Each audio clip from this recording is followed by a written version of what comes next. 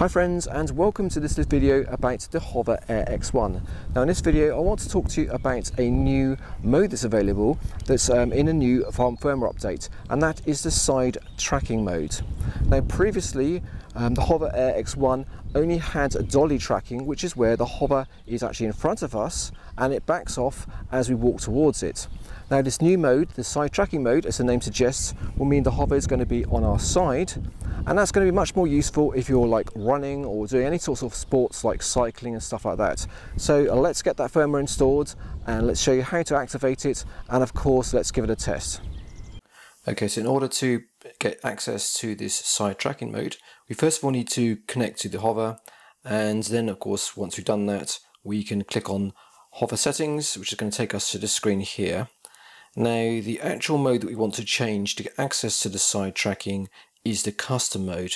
Now it will normally default to dolly track here, so we've got dolly track at the top, custom mode. So what we want to do is make sure that we click on where it says custom mode, and then we're going to choose the option at the bottom, side track. It's going to quickly show a picture, and so we've got it. So now it's set up to actually side track. So if you don't see this option, you need to make sure that your firmware update down here is at least this version 7.61 in order to gain access to this feature. So that's how you can actually select the side tracking mode for your hover. Let's now give it a test and see how it works.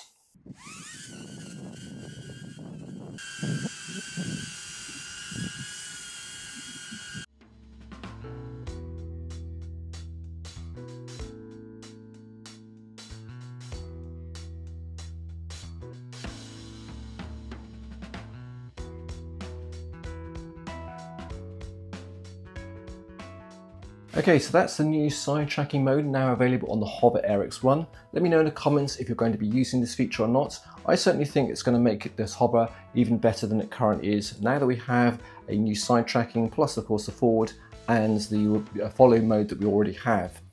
Okay guys, let me know, if you find this video useful, give it a big thumbs up as always, and please don't forget to hit that subscribe button going forward to help the channel grow. Take care, and I shall see you soon.